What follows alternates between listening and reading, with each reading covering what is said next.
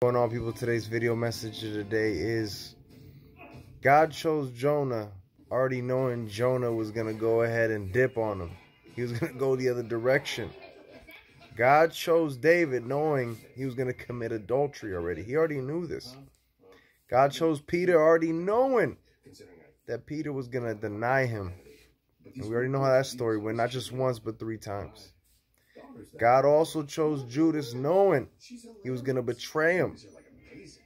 So believe me, don't let your faults, your defects, the things that are just not the best side of you, stop you from believing that God can use you, that God can choose you to do something phenomenal, that God could choose you to do something great for his kingdom.